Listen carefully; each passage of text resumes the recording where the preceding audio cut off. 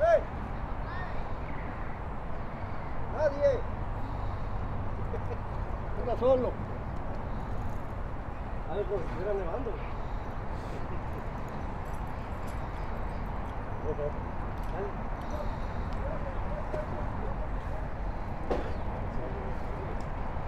I'm confident since we watched him run last time.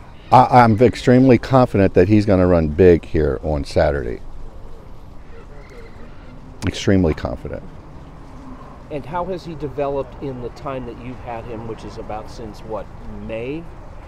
Well, you know, he has. I don't know if you want to use the development thing. You know, we picked him up in the middle of his 4-year-old season. He's supposed to be developed by then. Mm-hmm. But what has happened with him, I just believe that we got him at the right time where he was getting good. I think just the little things that we did, which was Ian McKinley putting the glue-ons for the Whitney, and then afterwards we glued him on behind, and I think that has made a big difference with him. Also, he's picked up a lot of weight, which he kind of needed. So those are really the only two things that he needed and he got. And now everyone can see what he can do with when he's really right, when he's really a full racehorse, and that's what he is right now. But I do believe that we got him at the right time. We just got so lucky. But when, you know, it's the same thing that we do around all of our horses. We want to do everything that we possibly can to make it easier for them to be as good as they can be. And when you get a horse like him, and you see that he's, you know, right away when we took his front shoes off, we could see he was awkward. So we called Ian. We shot him regular for the Met Mile. But he just needed glue-on shoes in order for him to get better and better. And that's what happened. How could you tell? Through the blacksmiths that we have and through how he cools out sometimes when he would have the steel shoes on him, just a little bit tender maybe because his walls were so thin. But when you get into the experts like Ian and Tom Curl and even my blacksmith, my blacksmith said, Rick, it's going to take me 4 or 5 shoeings to get him straightened out. We didn't have that kind of time, so we called Ian, and right away, you know, Ian just said, look, man, we got to glue him on. There is no other way. And we did, and it helped him out so much. And it's continuing to help him. You know, he's able to be himself now the right way. And we're just so happy that he's taken to all this the right way. He's put on a lot of weight. He just looks tremendous, man. And he's so happy. You know, all the adjectives that you want to describe a horse that are good, it belongs being around him right now. He is just so happy. And he is ready to run. He's more than ready to run. He's tired of waiting around now, you can tell. So you guys gambled a little bit in the summer. You decided you were going to go to the Forego, decided to try the Whitney. I was talking to Clint Cornett the other day, and he said, you know, you guys recommended, let's try this. So you win the race, and so winning you're in. So back in July, did you project this horse? You had him now for a little while. Did you see him in the Breeders' Cup Classic at that time, or was he a sprint horse at that time? Well, when Mark sent me the horse, he said he wanted to keep him sprinting. So, you know, we ran him in the Met. He ran a big race. We could see that there was improvement coming. And we were heading towards the Forego when Andrew Burns called me and he says, Rick, this Whitney, we got 3 horses in there. I says, who are they? And he told me, and I know we could beat 2 of them.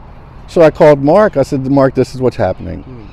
So he says, Rick, let's enter. Let's see if we want to do it. And we entered, and we seen that we really only had one customer to deal with, which was Mott's horse. We were confident we could beat the other 2. And the other 2 horses that came in at the last minute, we didn't consider them a threat. So we took a shot, and it just worked out.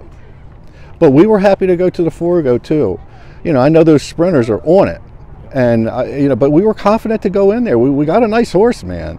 So it was just fate that happened. Just something saying, hey, let's do this. And we all agreed, and we did it. And the horse loved it. Now you got to go 1.25 miles with him. He hasn't done that with you, but he's run 1.25 miles before. Yeah. What's your thoughts about that? I'm licking my lips because I just watched him run last time.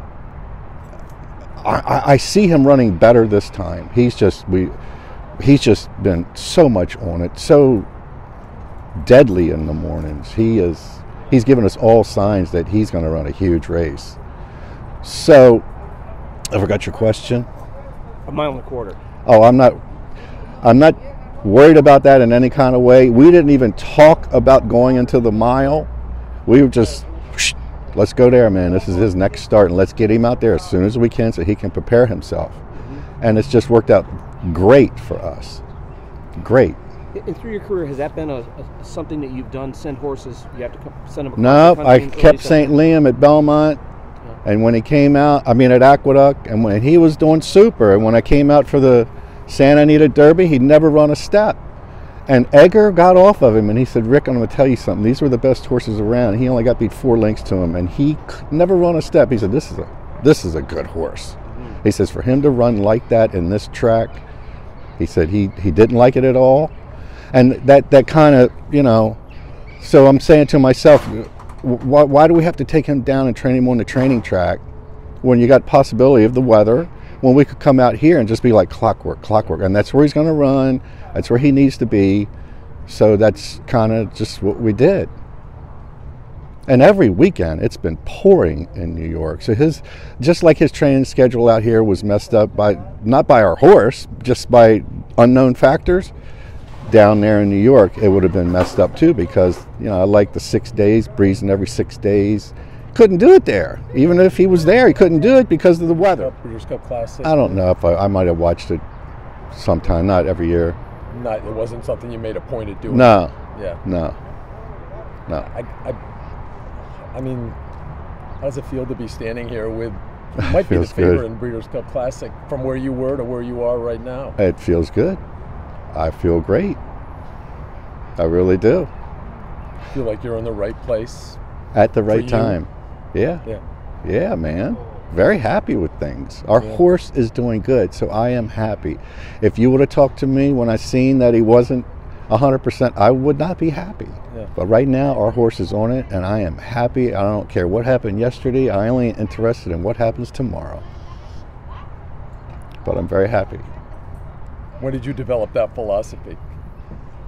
My horses give it to me. When they're not right, when there's something wrong, you can't be on top of the world.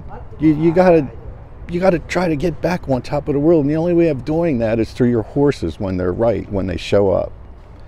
For me, I just am all into horses, and they control my mind.